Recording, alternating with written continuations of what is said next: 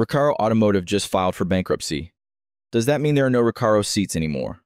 We cannot say that for sure. But let's find out what will happen if they go bankrupt.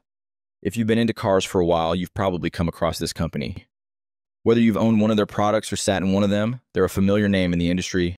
The German firm, which supplies major brands including Bugatti, Koenigsegg, BMW, Ford, and Volkswagen, was approved for self-administration by a district court.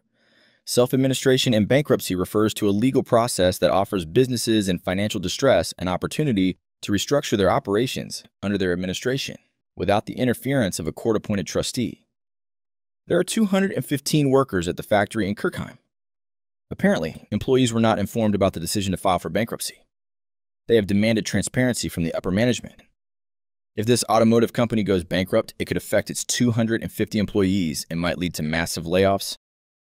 Recaro Automotive, it's a separate entity of Recaro Holdings that just deals with automotive seats.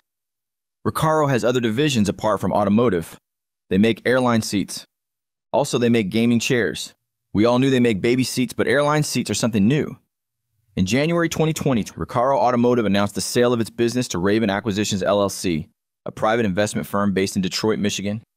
In 2019, Recaro reported around $150 million in revenue. However, the reason it went bankrupt is not clear yet. Recaro's origins date back to 1906, when Wilhelm Reuter, a master saddler, began crafting car bodies and interiors. The company introduced its first sports seat in 1965 and the first road legal full shell seat in 1967.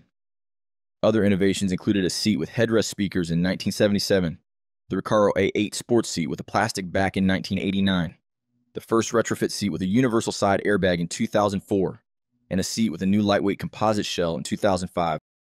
The seats themselves seem to be fine. We haven't really noticed anybody saying anything bad lately. If the company goes bankrupt, the prices of their products, like seats, could go up significantly. These items might become rare and expensive.